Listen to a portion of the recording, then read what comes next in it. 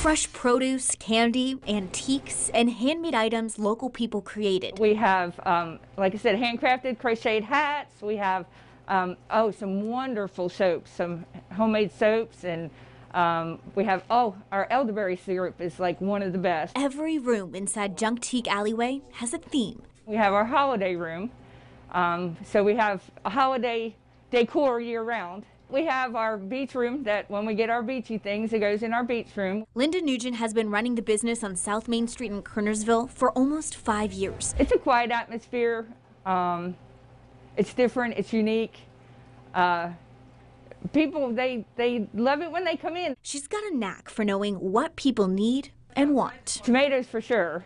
And our homeland, they love our homeland milk, and chocolate milk makes a great hot cocoa. And with so much stuff, you would think people make it a point to come here. Linda says that's not the case every day. We're on a roller coaster, to be quite honest with you. It's very up and down, up and down.